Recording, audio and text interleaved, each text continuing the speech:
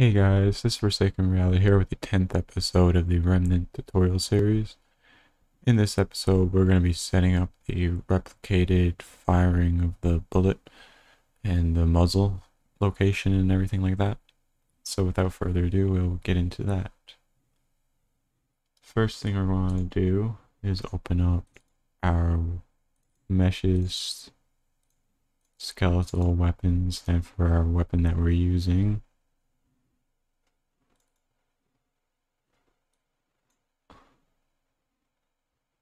So now that we have this open, I'm going to change the muzzle flash to muzzle. I'm just going to remove that muzzle flash. So now we have our muzzle. Just going to slightly move that ahead. And then our ammo eject, that's for, I'll set this up because it's a pretty cool feature, but like basically when you shoot a bullet, there'll be a particle, a projectile that will shoot out and land on the floor every time you shoot a bullet. That looks pretty nice. So now we have our muzzle. That's all we really need to do here.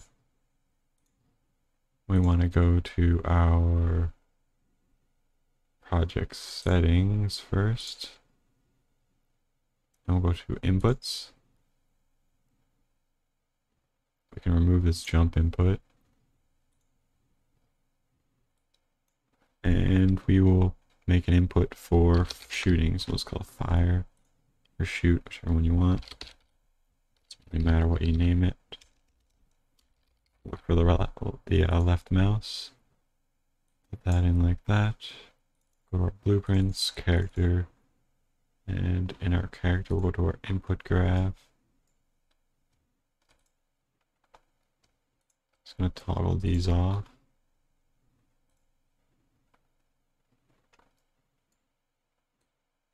Put this down.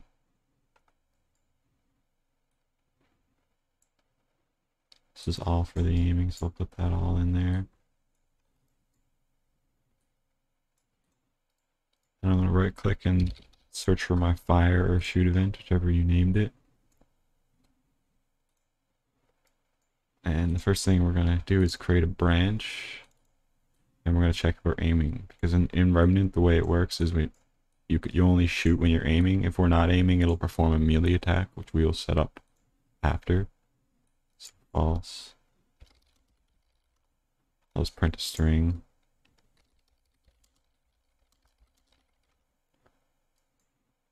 So if we are aiming,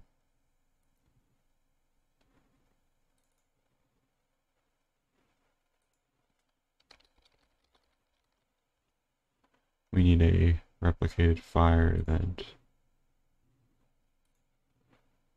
So we go into here, right click, create a custom event, server underscore fire.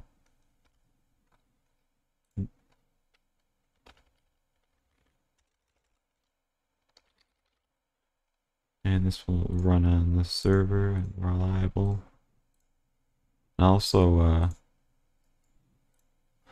someone let me mention the other day that I didn't select reliable on the run server. You actually want this set to reliable because you don't want this variable not being true for any reason, because there'll be instances like say you're performing something else and it just won't run into this because it's not reliable. Reliable just like makes sure it's overriding things. It'll always run. And the server fire event we always want to run, so that's also set reliable.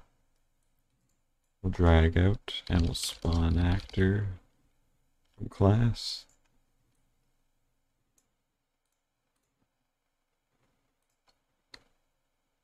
And for now, we'll just put our master projectile in as our class.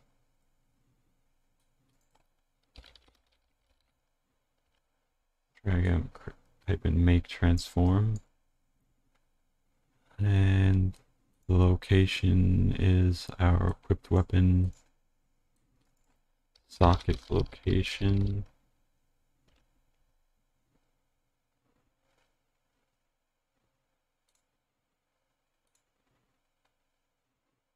And I'm actually just going to make this a little bit easier to understand what that actually is for the skeletal mesh with our master weapon.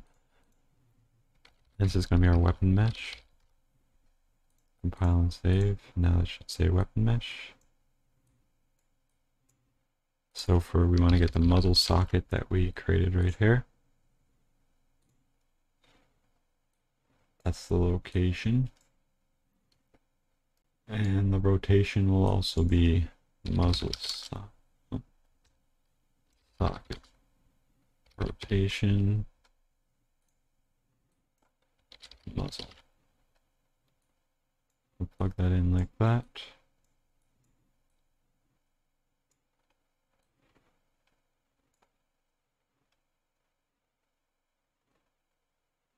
And spawns the projectile at the muzzle, the equipped weapon, and we will be eventually setting this up so that we can change the projectile per weapon, but right now we only have one projectile, so I guess so when we go to add a second projectile, that's when I'll be setting that up.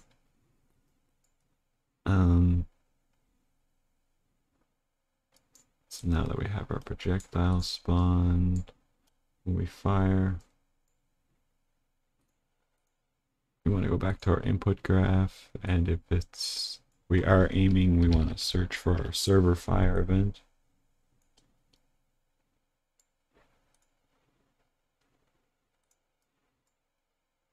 And we're also just gonna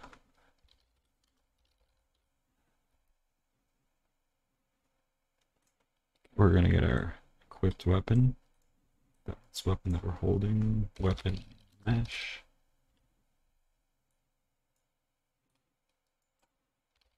Play animation.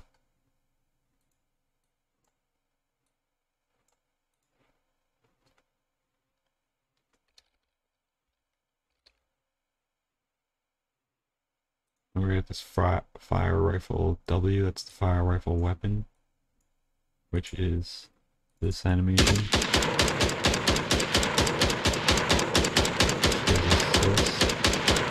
It's actually pretty annoying, so I won't keep that open for very long.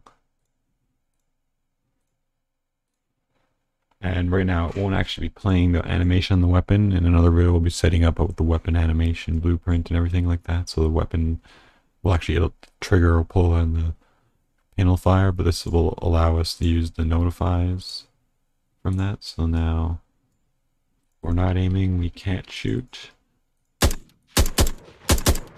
We'll be shooting our projectile. And you notice that we're hitting the player. Gotta do a sprint check when we're aiming. Something I noticed. There's gonna be a few checks we're gonna be needing to add in around. I'll do a video on that. In the next video, I will actually be doing the spine rotation because, like, I'm sure you won't want to be walking around like this for too many episodes. You'll want to aim up and down, so I'll be doing the procedural aim offsets. So I think just gonna do a bit of cleanup.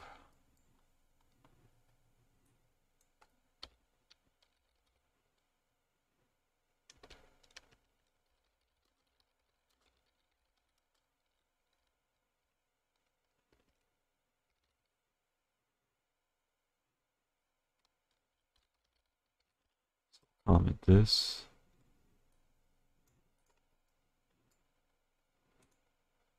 And I'm actually going to change the color of this to a blue.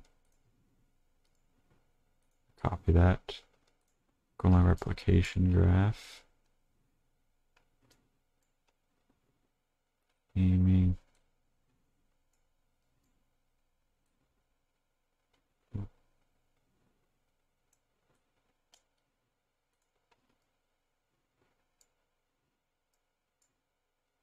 Speed and put it over here.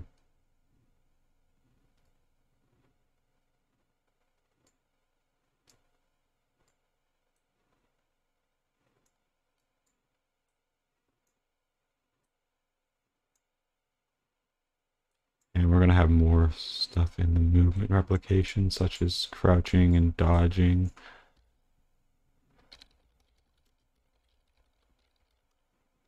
So for now, I'm just gonna name this category this. The rest of this video is just gonna be organizing. It's not gonna be too much. And the movement replication is gonna be same color as the one in the other folder. I just copied the color. And weapon replication. So I'm gonna use like an orange. I'll keep that bubble there actually. So now we have our weapon replication.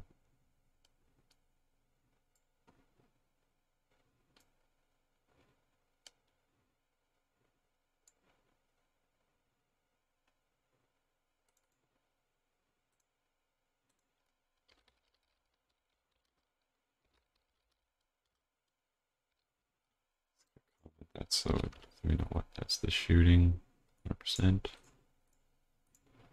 Go to our input graph.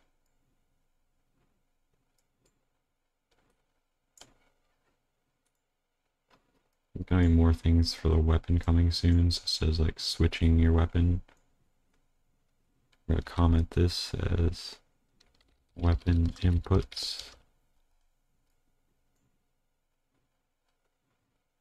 I'm actually gonna get rid of those. And I'm going to color that the same color as the one in the replication graph. So let's copy this color, inputs, paste.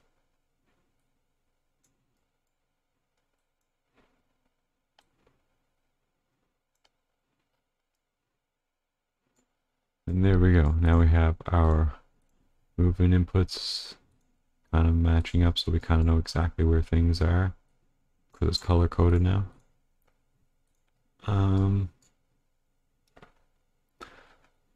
That's going to be everything for this episode.